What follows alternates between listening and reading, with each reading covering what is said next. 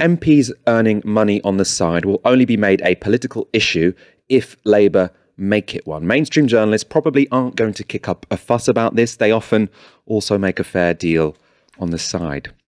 Keir Starmer here should have a good story to tell. In Labour's 2019 manifesto, the party promised, they pledged, that we will stop MPs from taking second jobs, paid second jobs, with limited exemptions to maintain professional registrations like nursing. Very reasonable policy, saying for these exceptions that you think are important, you want to remain a member of the Royal College of Nurses or the BMA, the British Medical Association, then you can go and work once a month in a hospital.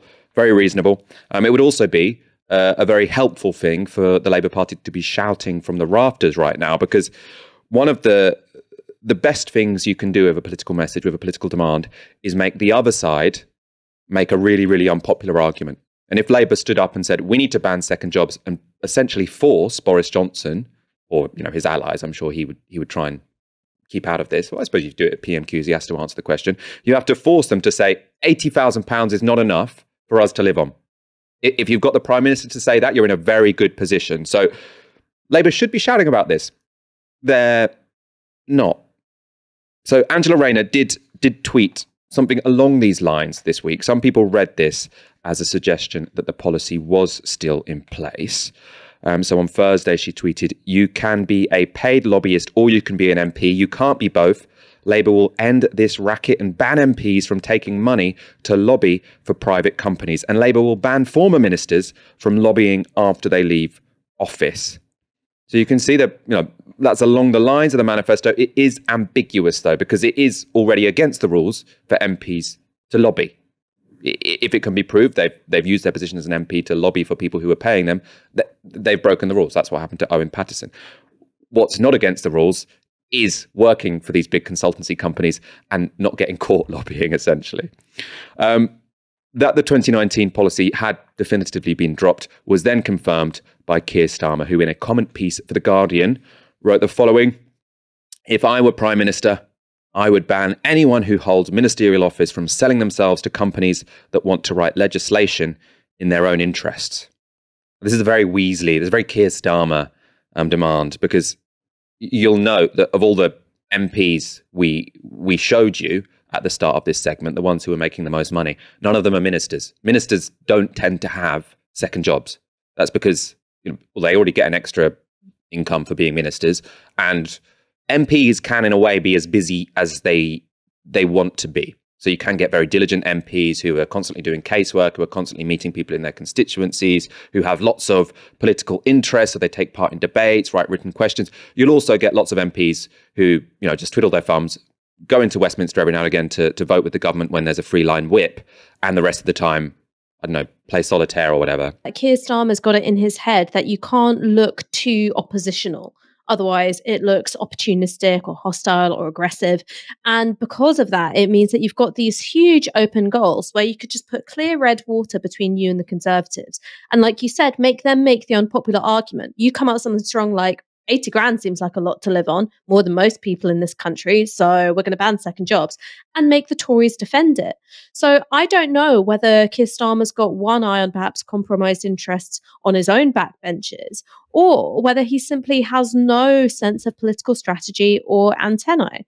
Maybe it's a bit of both, but to me, it's frankly unforgivable for a Labour leader to avoid making an argument which will, one, be popular, two, makes democratic sense, and three, will stop big money corporate interests from corroding our legislature.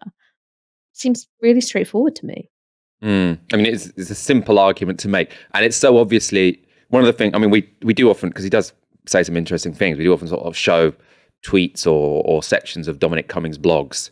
And one thing he really gets right is that no one in Westminster is willing to accept, other than say someone like Jeremy Corbyn, but none of the insiders in Westminster are willing to accept that the public really hate MPs. They really hate Westminster. They really hate the establishment. And he says, that's why he was so successful in 2019. No one cared that they prorogued Parliament. No one cared that they took the whip away from Amber Rudd or whoever, because, they don't identify with these people. They don't sympathise with these people. But Keir Starmer is the opposite of that. He is like, oh, to be a legitimate politician, what you have to do is be very, very nice to other politicians. And that's... But again, this is Keir Starmer, who is playing to a gallery made up of lobby journalists, not people out there in the country. And I can't tell if this is, vapidity or ego or just straightforward idiocy, that he turns to people who've consistently gotten every political call wrong since 2016 and goes, your approval means something to me. Right? If you're telling me I'm doing a good job, that means I'm doing a good job.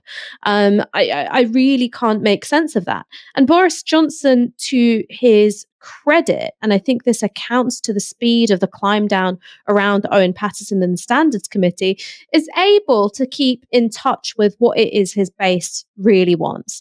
And the trouble with the Owen Paterson situation is that a significant chunk of the Tory base, particularly 2019 voters, were motivated by a kind of anti-political impulse. They didn't care how Brexit got done, they just wanted it done. There were the people who voted Leave because they wanted to give the establishment a bit of a bloody nose. There are people who don't like MPs, and it seemed like Boris Johnson, particularly when he was being advised by Dominic Cummings, shared at least part of their disdain.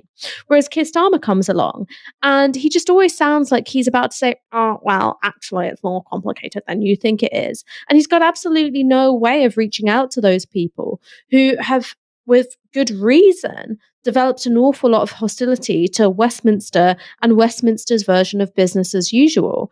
And Keir Starmer is neither able to sort of, consolidate a genuinely progressive, positive, optimistic vote, and is also unable to tap into this mood of anti-politics.